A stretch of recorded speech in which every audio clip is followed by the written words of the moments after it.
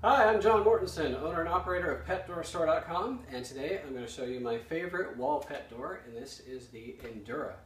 Now, the Endura is my favorite for two reasons. It is very weather-tight, and it is very durable. Most pet doors have a rubber or a vinyl flap that's hung on the frame at the top, and it flexes as the dogs go through back and forth. So over a period of years, it flexes back and forth so many times, and eventually they'll start to tear at the top. So really commonly, you'll see them tear right up here in the corner.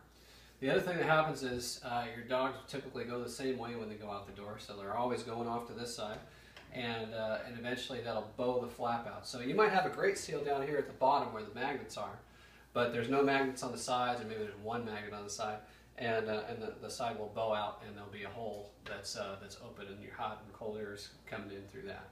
So this pet door takes care of both of those problems brilliantly. It has a hinge at the top. Now, when you see the hinge, usually people think, well, this must be a rigid flap. It's not. The flap is actually soft, but by using a hinge, it just saves the wear on the top.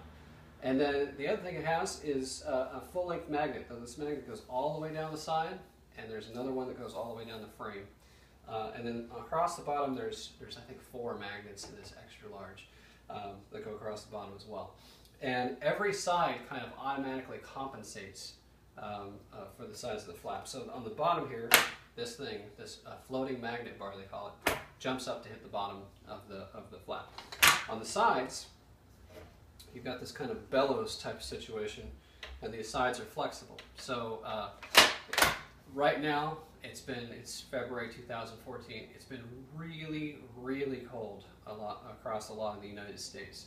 We're talking, I keep getting people calling up saying it's minus 45 out, and my dog went to hit the pet door, and instead of opening, the flap just snapped right off. Well, that's not going to happen with this one because it's on a hinge. So that solves that problem. The other thing is, it's minus 5 out, and my flap has shrunk, and now there's a gap around the sides. Not a problem here because this thing is going to stretch out and hit the sides even if the center of the flap shrinks up. So they really have done an excellent job of making this thing function in extreme cold and extreme heat too. I mean, what's good for the heat is good for the cold in terms of insulation value. So the other thing about this flap is it is hollow. If I push it open and turn it sideways here, hopefully you get a good view there. The flap itself is about maybe 3/4 of an inch thick, and it is hollow. It's got an inside part and an outside part, and then there's a dead air space in the center. And a lot of people, when they first see this door, they think that this is where the flap kind of articulates and bends, but obviously it doesn't. What that's there for is just to keep the flap separated, because if it was one big sheet with no walls in it, it would just kind of collapse over time, and then you wouldn't get the double pane effect that it has. So it is like a double pane effect, and then when you have one of these frames with a flap on the inside and one of these frames with a flap on the outside, you basically got like 2 double pane flaps, or 4 layers from the outside air to the inside air. So again, very, very weathertight. Windproof too, because of all these magnets. They took this door in a medium size, and this is the only company that I'm aware of that's actually put their pet door in a wind tunnel. And they did. So medium size with a single flap took a 50-mile-an-hour wind, that's 50 mile per hour, to blow it open. So with a double flap, I mean, you're talking what, hurricane, tornado force winds to blow the thing open. I mean, it's just really, really good. So if you're, on the prairie somewhere, or if you live next to the ocean or on a lake, something like that, this is a good pet door for that type of situation. There are a couple of bad things about it. For one, it only comes in white, so if you're a real stickler for aesthetics, that can be an issue. Another thing is the locking cover. The locking cover is really good, actually. The locking cover has this kind of formed shape, and it makes it stiffer than the ones that are just flat plastic. And it does have this spring-loaded pin so that you can't lift it up from the outside when you put it in. So it's a good locking cover. But it only comes in from the top. So if you're mounting this underneath a cabinet or underneath a window that has a sill that sticks out, you might not be able to get the locking cover in. If that's a problem, take a look at the Hail and the Plexidor pet doors. Those have locking covers that either slide in from the side or that bolt straight on. so you don't have to have the extra room on top. This one, if you take the flap dimension and multiply it by 2, you know, that's roughly what you're going to have in order to get the lock and cover in terms of height clearance. The tunnel on these comes at 8 inches deep, and then you trim it down to the depth that you're working with. This one I trimmed down. I had a little model, a wood frame that I built out of 2x4s. I was just messing around with this one, so I cut it down. But they do come at 8 inches deep. Now, when you get one of these, or when you look around at these pet doors online, and you look at reviews in particular, you'll see 2 things. 1, best pet door ever. 2, installing it is a real pain in the butt.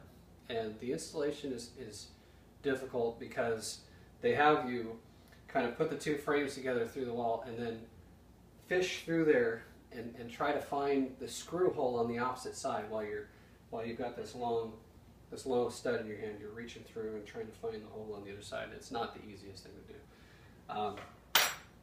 I have a tip for that. I'm going to kind of tack it on to the end of this video, so stay tuned and you'll see that information. But it makes it a little bit easier. It's not that bad in the first place, and the good news is you should only have to do it once, because these flaps should last forever.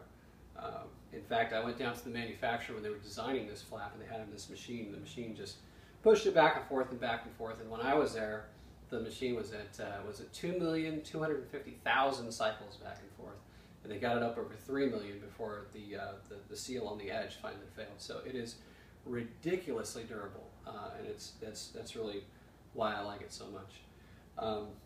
That's pretty much it. If you have any questions at all, oh, one more thing. This is actually important. The extra large. Most extra larges are too wide to fit between studs that are 16 inches on center. This one, they were smart. They actually said, okay, what's the widest that we can make that will fit between studs that are 16 on center? And that's this extra large. So this will fit a 150-pound dog, and it just barely squeaks in there. So if you got a dog that's 150 pounds or less, and you want it to fit between those studs, this is the way to go. If it doesn't fit between studs, then it's essentially like cutting a hole in a wall and putting a window in. So you've got the load that comes down through the vertical studs, and what you have to do is you have to cut across, and then you have to put a header in that goes across, so that the weight that comes down can be spread out around the window frame and down to the bottom. Well, that's the same thing you do with an extra large pet door. You just do it closer to the ground. So you can avoid all that header nonsense if you can fit your dogs into this extra large, the 12 by 23. So I think that's about it. If you have any questions, my number is 866-377-3667. Email address is sales@petdoorstore.com. There's also a chat function on the website, and I'll answer it whenever I hear it. So if I happen to be around the computer after hours and I hear it going off, I will get it.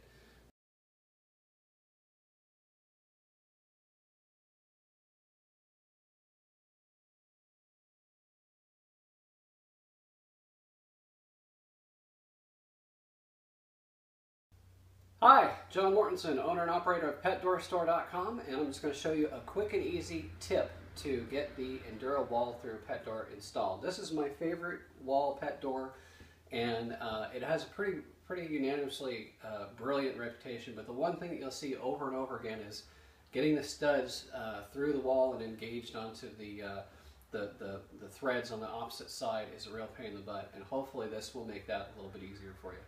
So what you're going to do is leave 2 of the studs at the full length and then put them in opposite corners. And all this really allows you to do is to take the exterior frame and plug it on, and then kind of use the studs to align everything. Now this part right here is kind of the tough part, getting the frames plugged into each other, and look, it just kind of fell right in there. So that's good for me, but you probably won't have quite as much luck there. But you kind of have to finagle the 2 frames together, and then you're going to use the tools in the instructions. So you're going to cut down your stud, you're going to use your little barrel nut, and then your screw on the other side, and poke this through, and then you should be able to find the threads on the other side a lot easier. So that's basically it. Of course, you have to do the same thing with these. You pull these out, cut them to length, put the Loctite on the end, put the screw back on, and screw it back in. But that's basically it. This is, like I said, the best pet door on the market, in my opinion. So doing what you have to do in order to get through this one step of the installation is worth the effort, because they just don't get any more durable or more weather tight than this one. All right, thanks very much for watching.